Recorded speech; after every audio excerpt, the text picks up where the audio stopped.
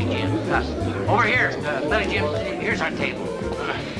Well, so it is, Billy Jim himself, to the life, square, rigged and all. Drop your anchor, Billy Jim, we'll have a grog. Deborah, no check for this table. Give them what they want. Your money's no good in this town, partner, at least between the hours of midnight and 2 in the a.m. Are you coming back, Lester? Oh, yes, a prevailing wind will bring me back. He sure is an odd one. I think he's a sissy, but he's no fool. He knows something about everybody important, and he don't have much good to say about him either. How'd you make out with Jake? Well, I just put it up to him that I didn't believe his story, and I invited him to tell me a different one. Did he? Mm-hmm. Well, what was it? Can a fella get something to eat around here? Mm-hmm. We had a steak. $15 for the smallest steak I ever saw, and no potatoes. Potatoes are extra, and no salad. And you have to ask for bread and butter because they charge extra.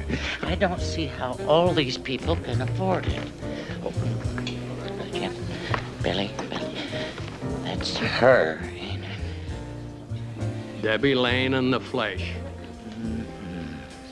Pretty flesh. But no, I didn't mean it to sound like that. Just because you're in Hollywood, RJ, you don't have to go off the deep end. Have you been here long? No, I just got here. Excuse me. I'd like to introduce my cousin, R.J. Hawkins, as Miss Debbie Lane. Would you join us, Miss Lane? Oh, thanks, but I have to circulate in between sets. I mean, this is what they came to see. I certainly agree. I mean, it cannot be the food. Well, the food is delicious, but there's so little of it. Well, it's just too bad you don't drink more. I mean, that's where the profits really pile up. I'd like to talk to you a little later, maybe, privately.